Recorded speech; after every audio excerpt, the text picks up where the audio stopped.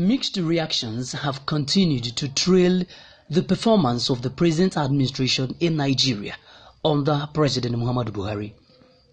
Welcome to Njenje Media TV, your star station. Follow us on all our social media feed, Facebook, Twitter, Instagram, and lots more. Remember to subscribe to the channel by clicking on the bell icon for notification. I am John Paul Ani. Professor Moses Ochono, for the past several months, certainly after the election, two things have been happening in Nigeria on a weekly basis.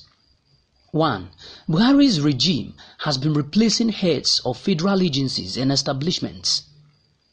Two, the regime has been appointing new heads of MDAs to occupy vacant positions. At least 90% of those being removed are Southerners, and the replacements are Northerners, overwhelmingly Muslim, Hausa, Fulani, or Kanuri Northerners to be sure.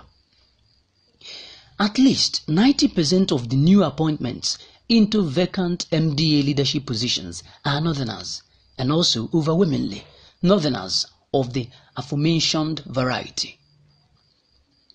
Someone said nothing is certain or guaranteed in Nigeria nowadays. Well, it may be true.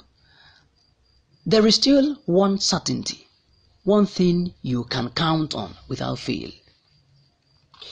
Almost every week, Buhari will appoint another Northerner to occupy a vacant position or replace a Southerner with a Northerner in an MDA.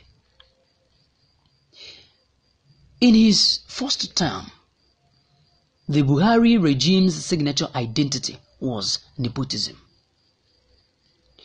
Across the political and regional spectrums, Nigerians of conscience railed against this reckless northernization of Nigeria and pointed out that its short-term and long-term consequences. The regime ignored the complaints and waxed defensive.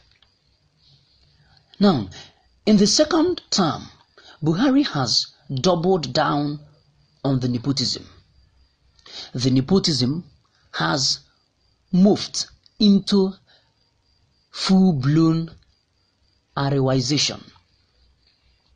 A nation already fractured by divisive elections, electoral manipulation, bitter adversarial political contests, religious rivalries, and ethnic suspicions is being further torn apart by a cabal of boycotts dedicated to a modernization agenda that would have embarrassed Sarudwana Ahmadu Bello, the architect of original modernization policy.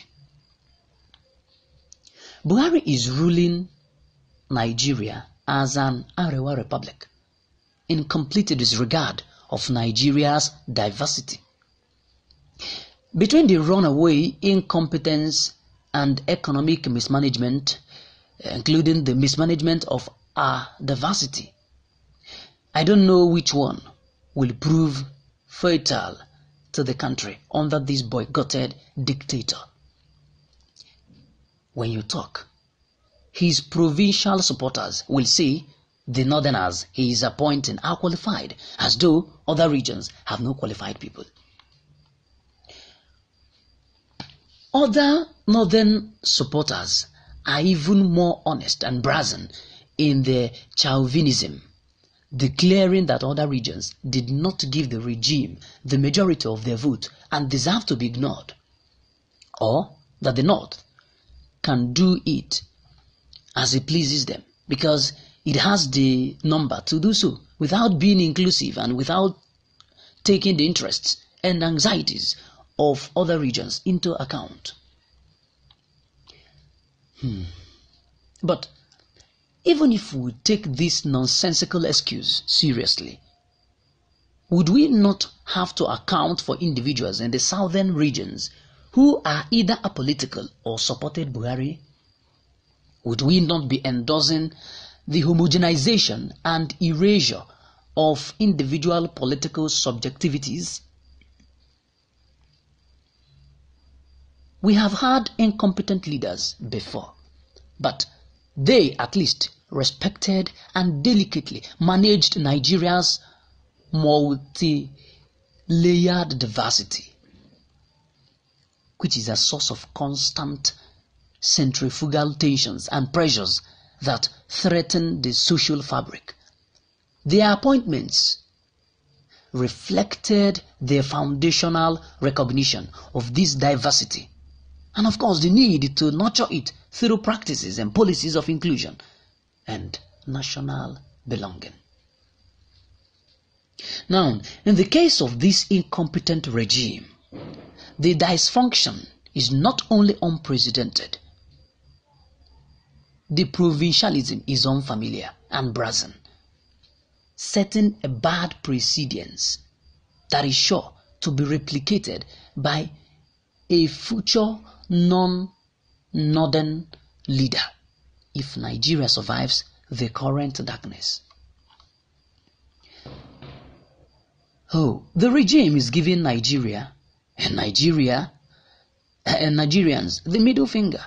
It is testing the limits of Nigeria's fragility, almost daring the country to produce the much speculated backlash against extreme parochialism.